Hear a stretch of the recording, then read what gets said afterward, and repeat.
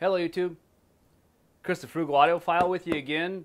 Got another unboxing for you today, but really it's a re-unboxing because this is the AVR that I've been using for about 3 years now, and this is the Denon AVR X3400H. I know it's not a new product, however, about 3 days after my eye surgery, it decided just to quit playing audio through the pre-outs or the speaker outputs. I couldn't get either one to work, and so I had to have it sent off to be repaired. Well, the repair cost, and I better open this while I'm talking, was it was about $300 all total, including the shipping back and forth. So I had to weigh, is that worth it in comparison to, oh man, packing peanuts, in comparison to buying a new one? Well, as you know, these days, prices of gear is just extremely high.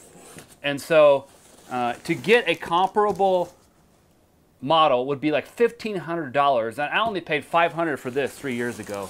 So I was not, you know what, I'm just gonna dump it and clean it up later. I have this on a blanket here because it came Saturday while I was gone, and I didn't know it was there, and it sat out in the rain for about 3 hours. So hopefully it's okay. Hopefully we don't have to get another broken receiver for repair. Oh man, this is gonna be a mess. I hate packing peanuts. Looks like I should have opened it the other way, but I didn't know. No. Where'd my knife go? There it is. Wow, look at all those packing peanuts. This sucks. Now this looks like the box I sent it in.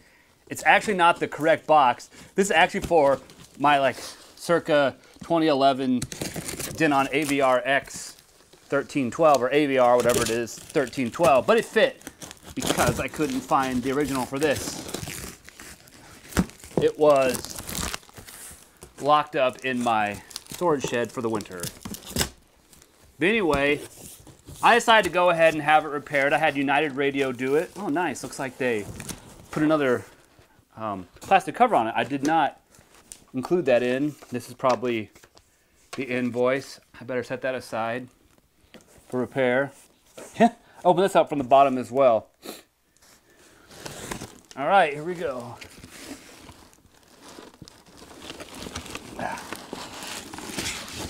Yes.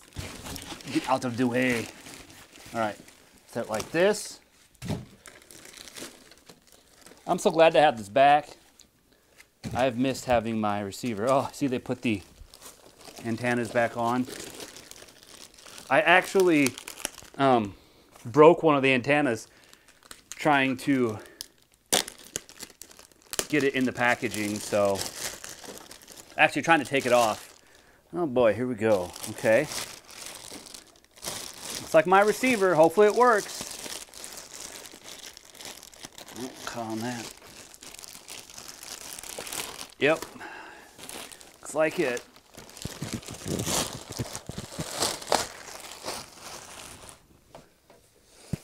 And there it is. The awesome AVR X 3400H. So I really like this receiver. I was kind of looking for an excuse to upgrade, but I didn't really want to spend the money. I have some other things I need to buy, so I decided just to go ahead and pay the repair cost. It's a lot for repair, and that's kind of annoying, but these antennas, they're just not very great. Anyway, I was like, but it's a lot less than a new one. And that's just kind of the way things are today. So I thank you so much for watching this video. Hopefully you enjoyed this re-unboxing of an old receiver that's been around for a while. That's why I'm not in the fanciest of clothes, because this outer box was a little bit dirty. So now I got to clean up this space and hopefully get this AVR set back up. But first I got to go out and shovel snow, because we got like 3 inches of snow in March here in the Midwest. It is what it is. And yeah, and I haven't been posting videos for a while. I realize that, but I have been having some issues with my eye. It's okay, but it's just not quite to where I want it to be in order to write, film, and edit a super long video. So you may get some more videos like this, some shorter ones.